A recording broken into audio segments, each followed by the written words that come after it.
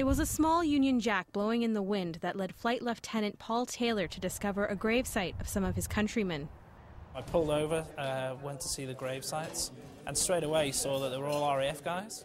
The British flag was flying, and I'm the only RAF guy based in Saskatchewan, so I felt a connection straight away. More than 1,800 Royal Air Force pilots were trained in Caron. Sergeant F.H. Bouchard, 28th of May 1942.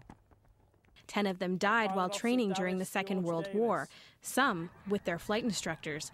That struck Flight Lieutenant Taylor. This guy was a flying instructor, the same rank as me in the Royal Air Force.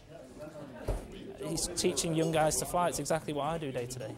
He was sending guys back to Europe to fight there. The guys I train, they're going to places like Afghanistan and Iraq. So it's the same job, it's just 67 years later. A special ceremony was held to commemorate the fallen soldiers.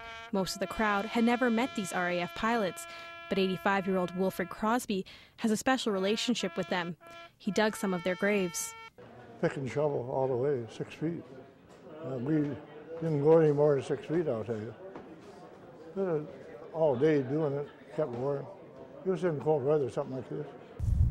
And although this gravesite has been set up for decades, pilots from Moose Jaw's 15 Wings say it reminds them of their recent crash. You don't like to see any of your comrades or your fellow soldiers in Canada here perish at what they do, but it's something that we all know that there's a chance of it happening, and we live with that chance.